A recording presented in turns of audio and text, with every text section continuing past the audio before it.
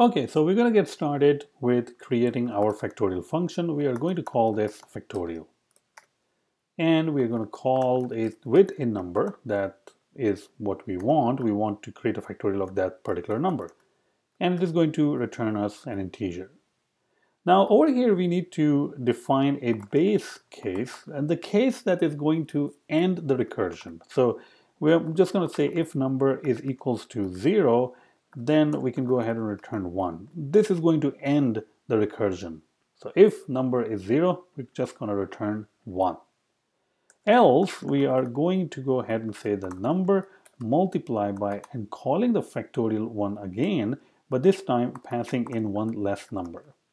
And that's pretty much it. So let's go ahead and check it out. I'm going to go ahead and call this with 5 and get the result back, and just go ahead and print the result. We have already seen how it actually flows in the slides before this lecture. You have already seen the call stack and everything. So now let's go ahead and run it and see if it produces 120 or not. And it does. 120. Let's go ahead and pass a different number. Let's say if we pass in 6, which is 6 multiplied by 5 multiplied by 4, 3, 2, 1. And let's go ahead and run it, 720. So that's a correct factorial of 6. So you can see that we have used recursion to create a factorial function. And we could have done this with a for loop or a while loop, but using the recursion, we were able to do this in very few lines of code.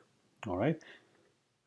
And let me go ahead and also say this is the recursive case, and above is the base case. All right. Now in the next lecture, I'm going to show you one more example. We are going to implement the power function using factorial. So stay tuned for that. Using recursion. So stay tuned for that.